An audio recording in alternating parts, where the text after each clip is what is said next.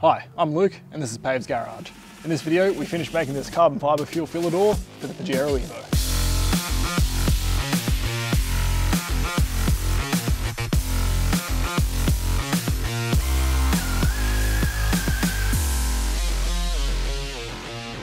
So in the last video we made a mould of the original Pajero Evo fuel door using one that was borrowed from a friend.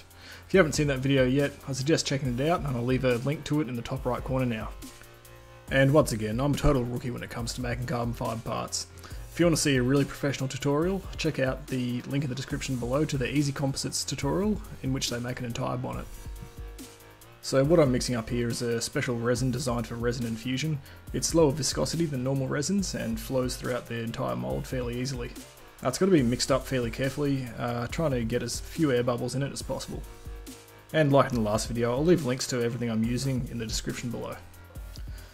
So the mould has had a vacuum pulled on it, and then a hose is just put into the liquid resin, and the vacuum just draws the resin slowly through the part.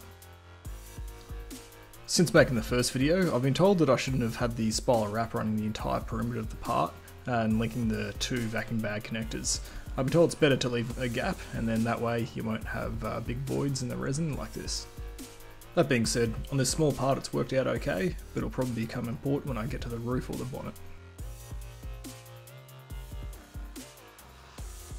Alright, it's been a day or two and we've made a bit of progress. I've repainted Shane's fuel filler door, which he ever so kindly lent to me, being the only other Pajero in Brisbane. So thanks once again, Shane. It's looking brand new, and yeah, that's the second Pajero Evo I've managed to damage now, so that's not a good run for me. Anyway, the carbon fibre piece is ready to demould. You can tell that by that the resin inside these tubes is really brittle, easy to crack, so it's ready to demould. There's really no tips or tricks or any gotchas to the demoulding process, just a matter of peeling everything off and revealing the carbon fibre underneath.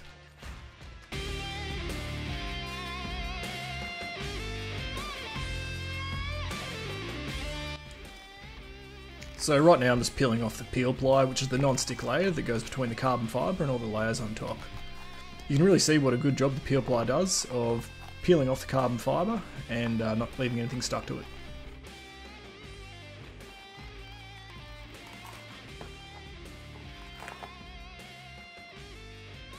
And just like in the last video where I used paddle pop sticks to help the process of removing the mould from the original part, that same thing helps when removing the carbon fibre piece out of the mould. So as you can see, this part's been a bit of a failure. These bits in the corners looks like they just didn't quite become fully seated right in the corner of the mould. So I'm just sort of left with these voids that the resin has sort of tried to fill. That corner's not too bad. Then there's this bit here where the resin is delaminated off the carbon fibre.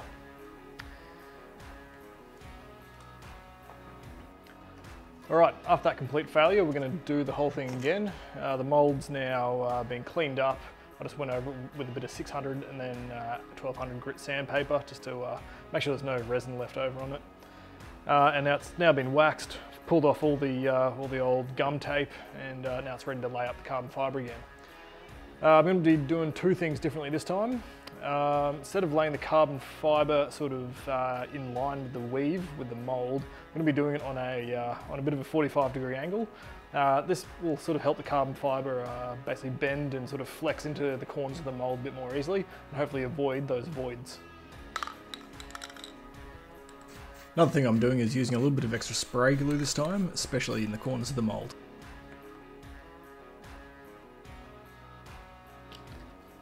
And unlike last time, I'm really pushing the carbon fibre into the corners of the mould, and this time it seems to have stuck in there pretty well.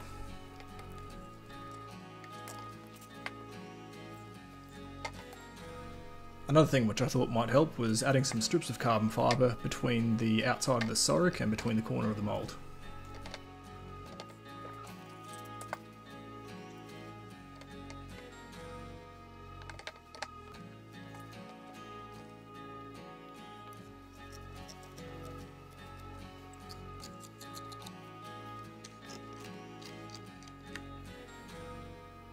And then I got the whole mould ready for Infusion again. This time when I was adding pleats, I made them a lot bigger and ended up adding 4 of them, just to really help the vacuum bag sink all the way into the mould and help push the carbon fibre up against the mould wall.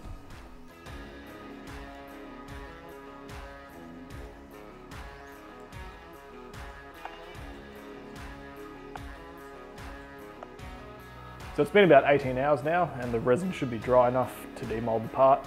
Let's hope it's worked better than the last one.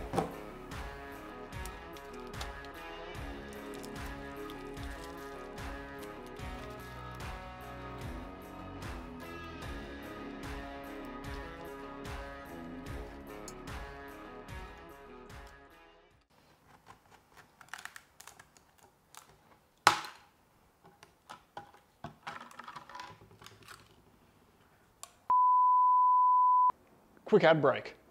The whole reason that Pajero Evo looks like that, and I'm doing any of this ridiculous work in the first place, is because I put the thing on its roof, partially due to this shock absorber, which didn't absorb any shock and helped put me off the road.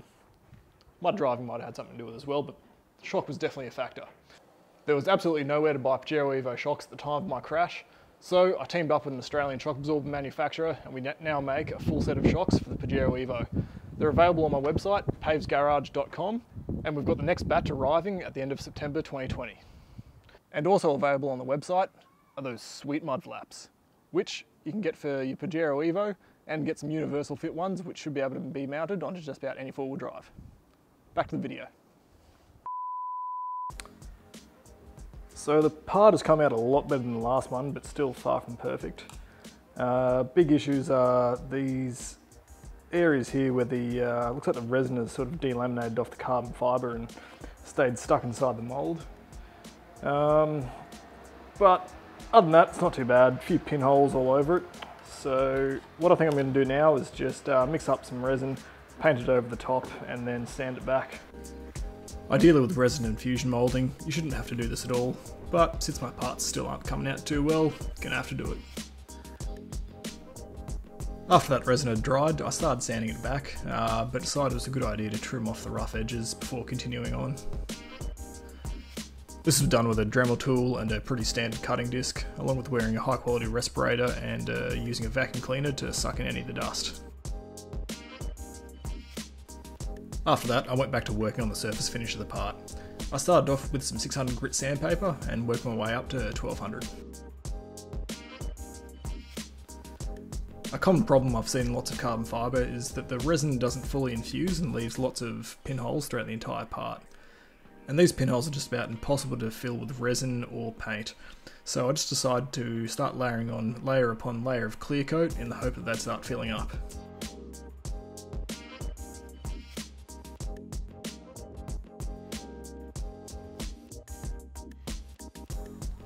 After 6 or 7 layers of clear coat, some sanding, and some more clear coat and some more sanding, I was left with a finish which looked alright. Still had some pinholes in it, but I was willing to accept it. So I just went outside and stuck it on temporarily to see how it looked, and I think the results aren't too bad. There's still plenty of room for improvement, but there's so much more work to do on the Pajero Evo. It's going to be coming up in future videos, so I'm going to leave it as is for now. So that's the end of this video, but before you go, let me tell you about what's coming up soon. We've got videos in the works about making these mud flaps, installing shock absorbers, and more work on the roof which is being turned into carbon fibre, as well as a video where we look at the differences between the standard Pajero and the Pajero Evo.